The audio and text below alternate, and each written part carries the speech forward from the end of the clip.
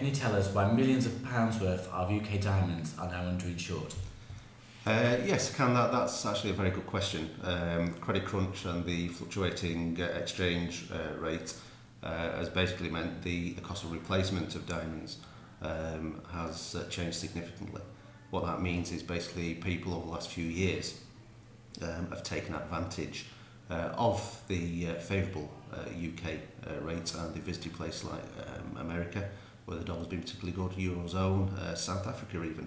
And whilst they've been there, they've bought expensive jewellery, diamonds, watches for themselves and loved ones. They brought those back to the UK, declared them to their insurers to get them insured at whatever the rate was at that time. So you may have, for instance, a ring like this one, which is probably worth, when it was bought, at about £4,500. The change in the exchange rate has meant that is now to replace in this country significantly more. So you may be £6,500 to replace that. Insurance company will only pay you if that's lost, damaged or stolen, the value that you've actually declared.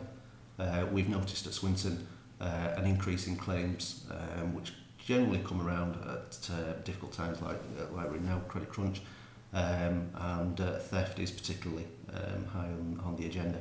So it's very important that people understand what the risk is, go and visit the local jeweller, get their items revalued, and then pop along to the local broker who will advise them what to do.